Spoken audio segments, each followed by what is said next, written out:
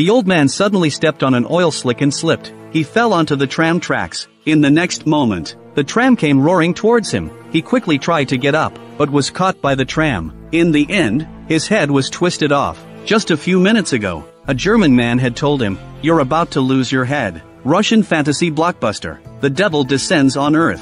A talking strange cat, and humans who can fly by applying cream. A world woven with reality and fantasy is about to unfold. In a late night in Moscow, the building manager discovered that the door in the lobby was suddenly opening itself, and the mailboxes were making noise, as if there was an invisible person moving around. Moreover, she even took the elevator up to the upper floors. She couldn't open Mr. Latushkin's door, so she climbed in through the window. An invisible person turned on the tap. She opened a drawer and found a hammer, and started damaging Mr. Latushkin's house, even throwing ornaments down to the floor below. The invisible person was breathing angrily, and the sink began to flow with water. When the owner returned home, he saw that the curtains seemed to be moved by someone. The invisible person entered a small boy's room. In the mirror reflected her beautiful face. И вылетела из окна. Возле дома была кутерьма. It turned out that the scene just now was only a novel created by a writer. This writer is even locked up in a mental asylum. He seized the opportunity when the nurse came to give an injection, and took the keys. When night fell and all was quiet, the writer opened the iron door and went to the balcony. Unexpectedly, there was a prisoner wearing a hat, moving freely on the balcony. He even sneaked into the adjacent cell and released the person bound to the bed. The writer peeked through the window, and from the conversation between the two inside, it was revealed that the person wearing the hat is the master. The prisoner he saved is named Ivan. He makes a living by writing poetry. Ivan asked the master why he was locked up in the mental asylum. The master explained that a year ago, he wrote a novel about Pontius Pilate, which was deemed by the outside world as a subversive work praising Christ. So the master gave up everything, including his name, came alone to the mental asylum. A year ago, the master was highly esteemed, and his play Pilate was in rehearsal. A group of people suddenly rushed in and dismantled the set.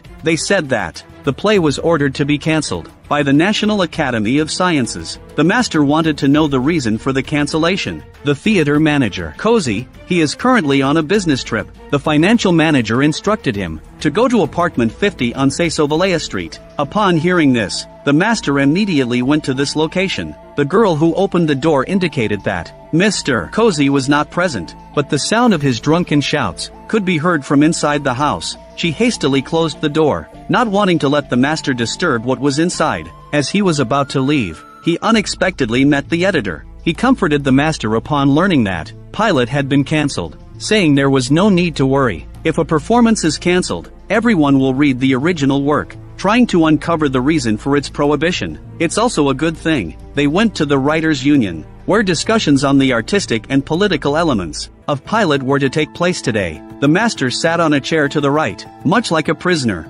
listening to the critics' judgments one by one. Surprisingly, the first person to take the stage was Latushkin, the character in the novel written by that writer. He stated that the party and government are working hard to rid this country of reactionary and religious prejudices. However, as a member of the Soviet Writers' Union, the master wrote a novel defending religious obscurantism. Latushkin's accusations are very serious, one accusation after another landing on the master's head. The editor saw that the situation was spiraling out of control, made a statement announcing the cessation of the publication of Pilate. The master was deeply disappointed by this turn of events, seeing literature turned into a weapon of the Union, which he viewed as the greatest insult to his work. However, his friends believed that the master should not lose heart, as the more he is struck down, the more he should rise up. Friend Ali led the master to attend the Writers' Union party that night. An actress linked her arm with the master's as they entered, and Ali pulled him aside, saying that tomorrow at 10 in the morning in front of the Union building, there would be a protest against the censorship system, and he hoped the master would join. Distant noise caught their attention. The master recognized that it was the theater manager. He wanted to go talk to him, but a waiter came over to escort the master outside, saying that from that day on, the Union would no longer entertain him. This was truly going too far. The master was about to light a cigarette to ease his worries, when a mysterious man with glasses suddenly approached. Surprisingly, the two of them hit it off quite well. As the man with glasses left, he also left behind a business card. with Prof. de Volland written on it. At that time, the master was unaware that this foreign visitor to Moscow was actually the demon Volland. He visited the mortal realm in order to observe humanity. The next day, the master and Ali met at the Union entrance, but no writers came to protest. Everyone was participating in a genuine national parade. The master was squeezed in the crowd, feeling out of place among the fervent crowd. He was about to break into the procession when a woman pulled him back. She was Margarita. The master saw a sense of loneliness in women's eyes. They hit it off immediately, and in the days that followed, they went out together. They strolled along the streets of Moscow, hand in hand through Alexander Garden, and then to Patriarch's Pond to enjoy the view. Ivan's expression changed when he heard this. He lowered his voice and told the master, "I was right next to Patriarch's Pond, and encountered a person who was like Satan." At that time, Ivan was chatting with the editor Berlioz. Because Berlioz had commissioned him to write an anti-religious epic poem. The two of them were sitting on a bench chatting, when Professor Wolland appeared. А если я не ослушался, вы изволили сейчас утверждать, что... Berlioz did not deny it, because he was a staunch atheist. Wolland countered the two. If God does not exist, who established the order of this universe? I can prove that. There is a God in this world. Wolland smiled as he told Berlioz, "Tonight, you will die, and your head will be cut off completely." At that moment, Berlioz and Ivan considered him to be just a madman, due to an inner unease. Berlioz left with his briefcase, but slipped and fell. He ended up lying on the tram tracks, and soon a tram approached. Berlioz scrambled to avoid it, but due to not being fast enough, his head was decapitated by the tram. His head bounced far away, and it was only found by the police after dark. After hearing the screams, Ivan rushed to the scene to see what had happened first. Ivan heard that Berlioz's head was missing. He realized that it was Wolland's doing, but he had no evidence, and couldn't convince the police at all. Ivan had no choice but to chase after Wolland himself, a person suddenly disappearing, leaving only a black cat in front,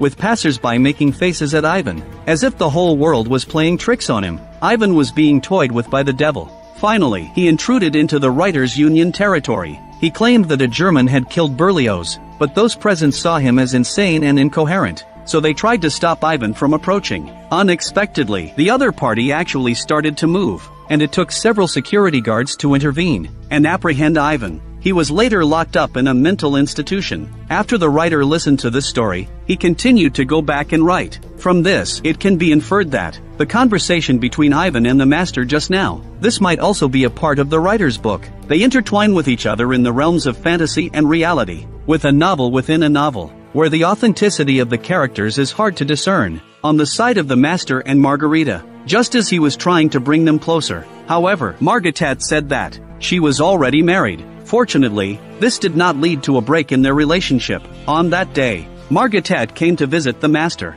wanting to borrow the new novel he was working on. This manuscript was titled The Black Magician. The protagonist's name was also Wolland. Just then, the master received a sudden phone call, summoning him to the theater. Margarita decided to accompany him for part of the journey. On the way, the master spoke about the outline for the next chapter of his new work. This story was dedicated to the theater manager, Codette. The story began in the apartment where he lived. One day, Codette woke up from a hangover, struggling to sit up and drink water, only to see Wolland's reflection in the bucket. Codette looked up. Seeing the figure seated across from him, he wasn't surprised, as Codette knew Wolland's true identity, and had signed a contract with him for 7 performances. Wolland brought along a peculiar pet cat, a young maid, and 2 henchmen. They took over Codette's apartment. Wolland instructed his subordinates to throw Codette into a mental hospital. Margaret quipped, "At least, Codette's ending is much better than Berlioz losing his head." As the master got to this point, they had already arrived at the theater entrance. Several employees were taking down posters for Pilot. The master had thought that this visit was definitely about restarting Pilot. It seemed like that.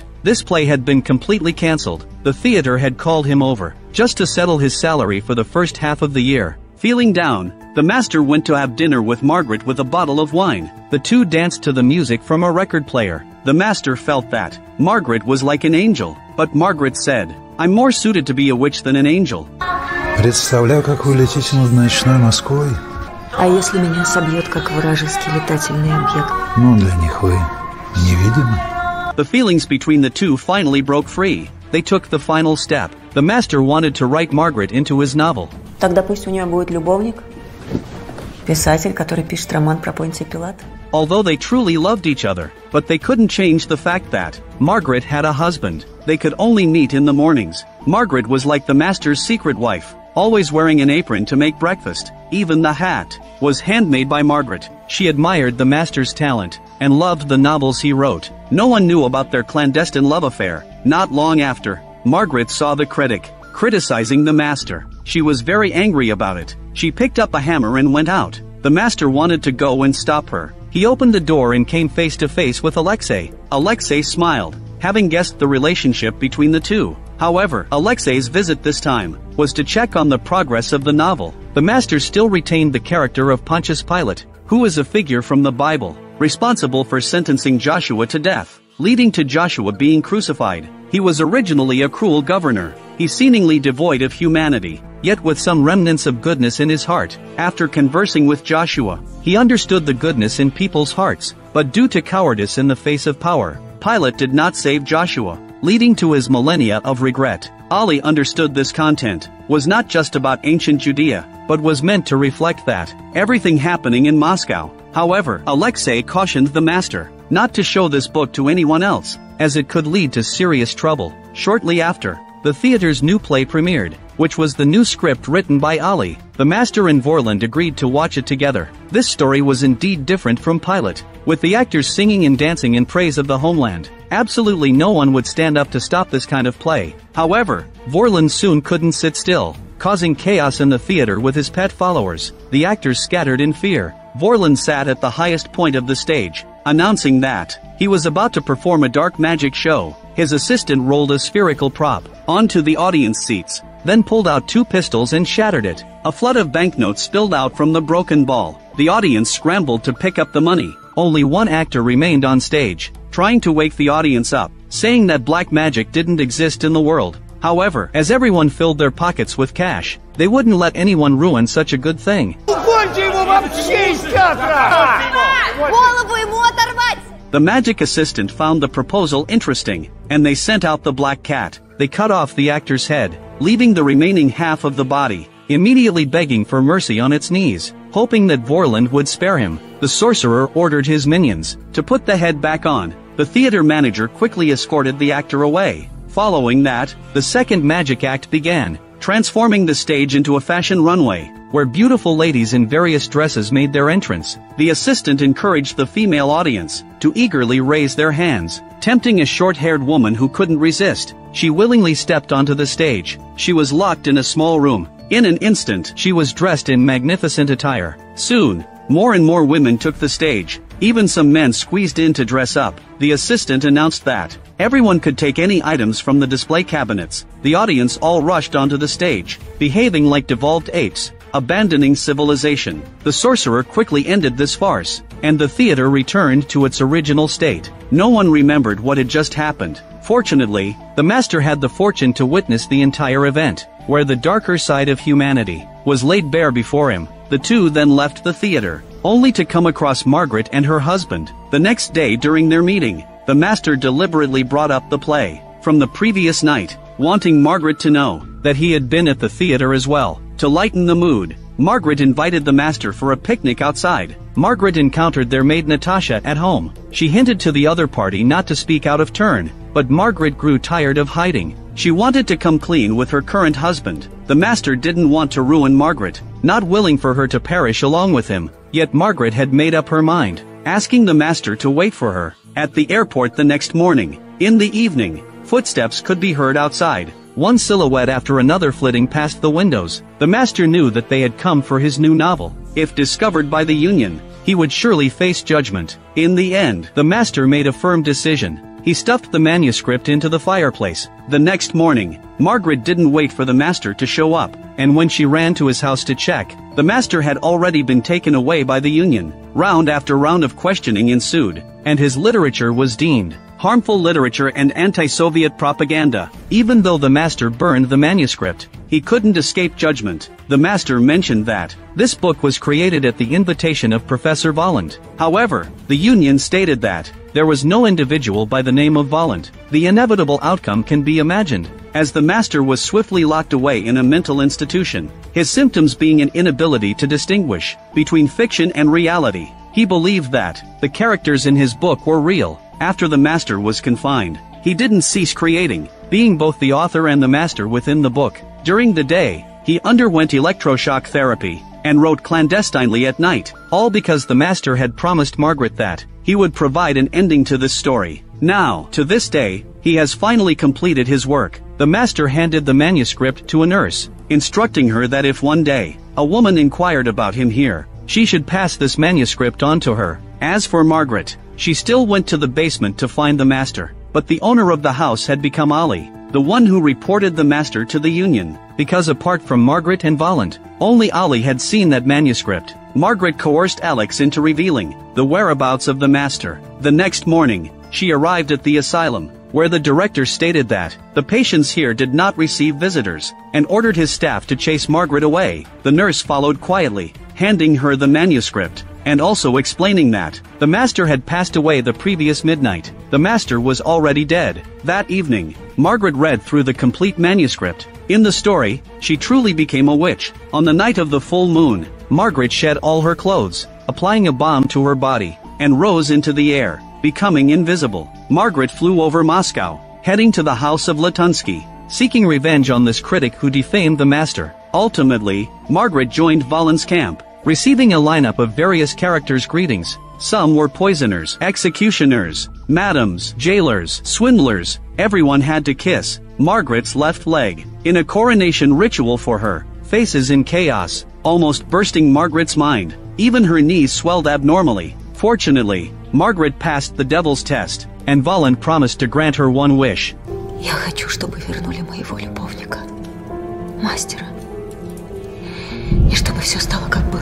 Just as she finished speaking, the master appeared before her, but soon a group of soldiers caught up. However, when they broke in, only the large black cat remained inside, playing with several soldiers. It even deliberately started a large fire. Volland looked at the vanishing city, finally losing interest in observing humans. He bid farewell to the master and Margaret, then disappeared into the air. Margaret, after finishing the manuscript, fell into an eternal slumber. The film is adapted from the novel by Russian writer Bulgakov of the same name. The film consists of three main storylines: the devil Volland visiting Moscow, and observing the society of Moscow, the love story of the master and Margaret, and the thousand-year regret of Pontius Pilate. Reality and fantasy blend together, coupled with innovative storytelling techniques and structure. The chaotic pace is just an illusion, actually forming the most perfect and harmonious loop. However, the film and TV adaptation really can't keep up with the pace, leaving those unfamiliar with the original work feeling disjointed. When watching for the first time, they will definitely feel that the plot connections are not smooth. If you enjoy my channel, please give me a subscription.